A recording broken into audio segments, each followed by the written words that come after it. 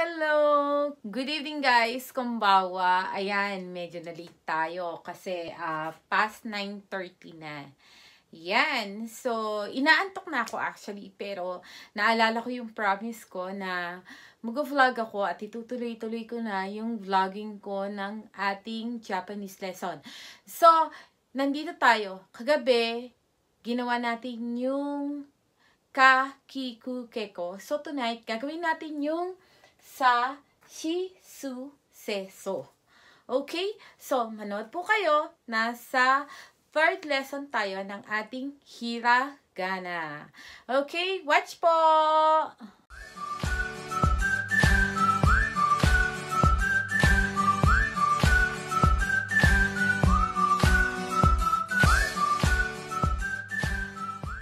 Hello guys! Kumbawa! So, ito po ulit si Judy Rios na maghahatid sa inyo, lalo na sa mga beginners na nag-aaral ng hiragana. Disclaimer lang po, hindi po ako professional, Yung itinuturo ko po sa inyo ay naaayon lang po sa aking experience sa pag-self-study ko ng hiragana, katakana at kanji.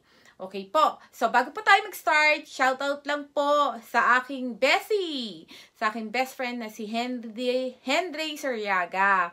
Yan, si Bessie Henry. Ayan. Sa kanya pong anak. Okay. Yung mga anak ni Bessie, shoutout po si Messi tsaka si Joseph Emmanuel. Okay, actually inaanak ko si Macy, Hello anak, hindi pa tayo nagmi-meet in person, malaki-laki na yung utang ni Ninang sa'yo sa mga pamasko. Okay, shoutout po sa aking kumare na asawa ni paring Henry. Okay, so shoutout sa inyo dyan. Miss ko na kayo lahat and nalalapit na naman ang Pasko. Okay, so ituloy na po natin ang ating beginner's lesson. Ito po tayo sa Sa-Shi-Su-Se-So. Ayan, alam nyo, dito sa hiragana na to, ang pinakamahirap isulat at ang pinakamahirap na stroke ay ang su. Alam nyo, kasi nung beginner ako, yan ang isa sa pinakahirap. Nahirap ako isulat. Pero, matututunan din natin yan. Tsaka itong so. Ito. Itong so. Alam nyo? Pero, once na natutunan nyo itong isulat, kailangan kasi talaga natin pagdaanan to Alam nyo, itong mga pagsusulat na to. Kaya, samahan nyo ko dahil tuturuan ko kayo kung paano isulat ang Sa-Shi-Su-Se-So. Okay, guys? Turuan ko na kayo, ha? So, ito yung sa. Sa yan. Para siyang 5 na baligtad kung titingnan nyo. So, alam nyo kasi, ang mga Hapon, dito sila usually nagsisimula magsulat. Hindi sila nagsisimula magsulat mula sa kaliwa pa kanan. Nagsisimula sila magsulat mula dito sa kanan pa kaliwa. Okay? So, pag ganun sila, pataas yan. Mula sa kanan, pababa, pataas. Tapos, mula sa taas, pababang ganon, slanting. Tapos, saka uumbok pa ganyan. Sa. No? Kita nyo ba? Kita nyo? Are you want it? Mirror? Okay. Sa. Isa pa. No? So, isang paganyan, pataas na paganon, pababang slanting, para kayong gagawa ng slant na tapos umbok na paganon, paganyan. Diba kahapon, ang pinag-aralan natin, ki, nawala lang to yung paganon, ki na yan diba? Tapos nawawala lang ton dito. Kinayan no? May connection So, yung ki, ito yan, diba? Ito naman, sa. Sa din yan. Kasi yan, sa din yan Alam nyo yon? Kapag ka ang magsusulat, Ito kasi yung buong sa. Bibigyan ko kayo ng connection ha. Ito kahapon, ki. Ito, sa. Diba halos magkahawig sila? Ito, ki. Ito, sa. Diba hawig? Don't confuse yourself. Pero madali siyang tandaan. Kung titingnan nyo, ito, yan. Di siya na may tangkay. Pag dinalawan nyo yan, kina yan. Diba? Yan yung isa sa tekniko nung natandaan ko yan. Pero, pag nagmamadali ako magsulat, sa, ki, ganyan. No? Ganyan po. Parang informal and formal writing. No? Pakita ko sa inyo, ha?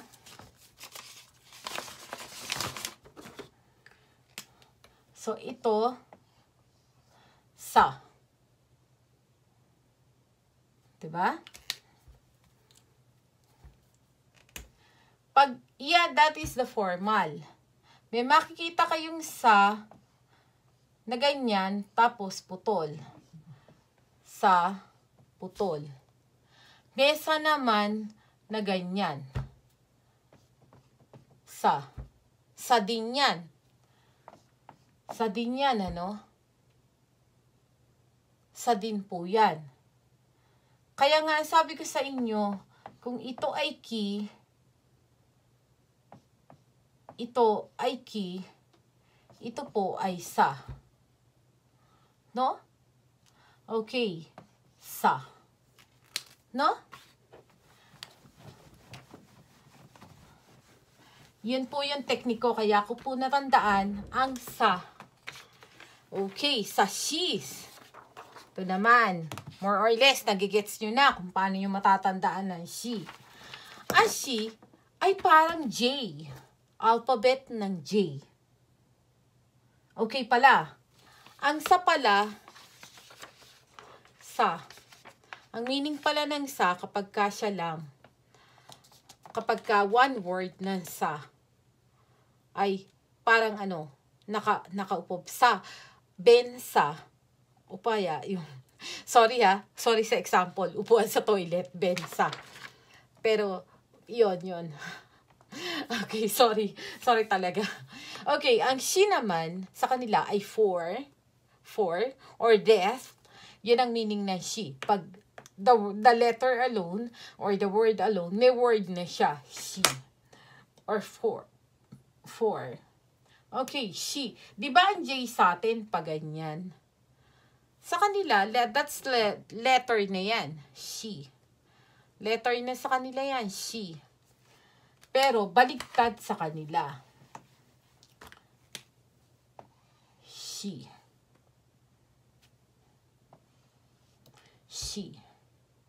Parang ano, kawit, ano nga yan, yung ano ba yan? Ano nga tawag doon? Yung hook sa ano? Sa pangingisda. Diba? Shi. Isa sa pinakamadaling isulat na hiragana ay shi. Yan, hindi ako masyadong mag-e-explain kasi madali siyang isulat. Madaling tandaan. Eto na tayo sa su. Aray ko. Ang su, ang meaning ng su, the word alone is pugad. Su or suka. Su. Okay. So, kung nakikita nyo, 1, 2. 2 stroke lang yan, ano? Isang mahaba, 1. Tapos, isang ganyan, dire-diretso doon sa ikot, pababa. Su. Okay. Teka ha. Alam nyo, isa sa technique, pag nagsusulat kayo ng hiragana is, gaangan nyo lang ang kamay nyo. Lagyan nyo ng lambing. Okay, su. Isang pahaba na medyo slanting. Tapos, pababa, sabay ikot, su. Itong nandito, huwag nyo siyang ilalayo. Pahaba, sabay ikot. Kasi pag yon katulad no, inilayo nyo, ang pangit. Kaya kailangan, pahaba, su, dikit siya doon. Ayun. No? Okay, gamitin natin yung pula. Nawawala na ng tinta ang itim. Su. Yan. Su. Su. Su. No? Su. Kahit malaki yung bilog, walang problema. Su. Su. Yan. Alam nyo, isa yan sa mahirap isulat. Su. Kung tutusin, parang babaeng buntis yan. May tiyan. Okay, su. Nagets nyo ba, guys? Yan ang su. Ito naman tayo sa se. Okay, sa se. Ang se, wala siya masyadong in particular na word on itself.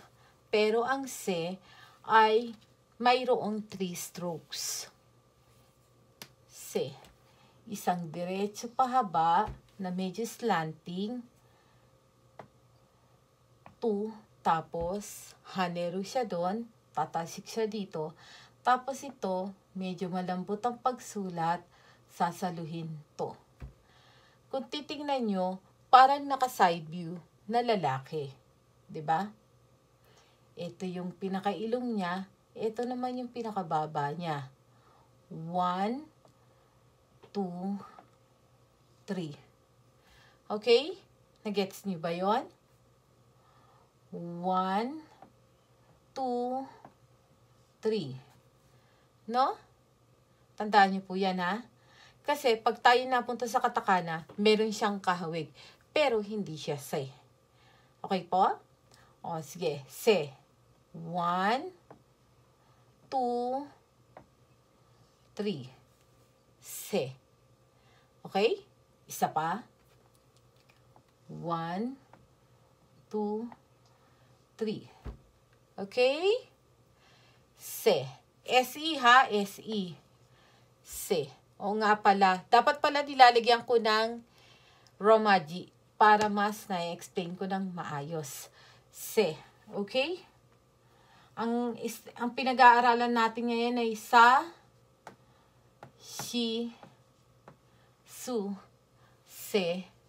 at So. Sorry guys ha, ngayon ko lang napansin. Sa-Shi-Su-Se at So. Sabagay, nasa title naman. Okay. So, nasa So na po tayo. Lagay natin dito. Se. Ito na. Nasa So na tayo. So. Ang So, may So nang ibig sabihin ay oo. Sasagot sila, so. So. So. Oo. Yan. So. So desu ka. So. Yan. So, it means oo. So. Sa-Shi-Su-Se-So, siya yung last letter. So, ang pagsulat yan, 1 stroke lang yan. Dire-diretso yan.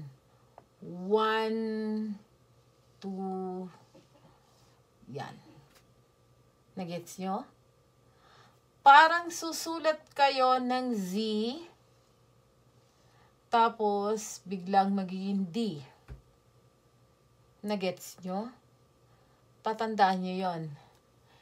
Z muna, tapos parang magiging D. Yun ang zo.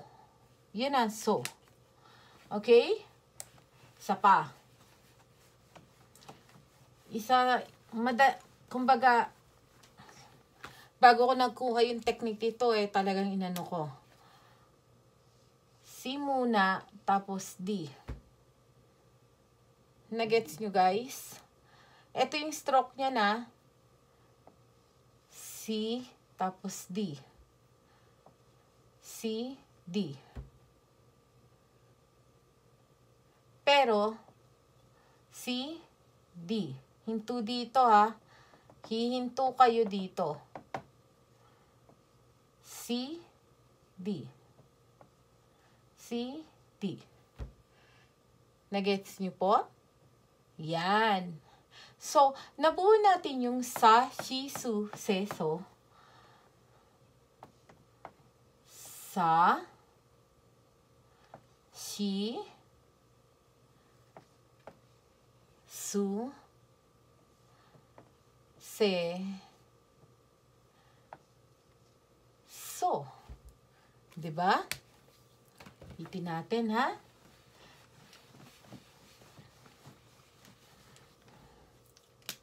So, this is the Sa, Shi, Su, Se, So. Okay, guys? Yan. So, guys, I hope kahit papano may natutunan kayo sa vlog ko tonight. At sana po, abangan nyo bukas yung susunod natin. Ang susunod natin pag-aaralan bukas ay about ta. Ta, chi, tu, te, to naman. Okay? Bukas po yung ating 4th lesson. Oo nga, no? 4th lesson na tayo sa ating simple hiragana. Okay, guys? So, good night po. Oyasumi nasai. And shout out ulit kay Bessie Henry, kay Macy, at kay Emmanuel. Okay? Thank you, guys. Good night. Oyasumi nasai. Ingat po kayo lahat at always wear your mask. Thank you po sa lahat na nagdasal sa amin. Salamat po. Good night. Bye!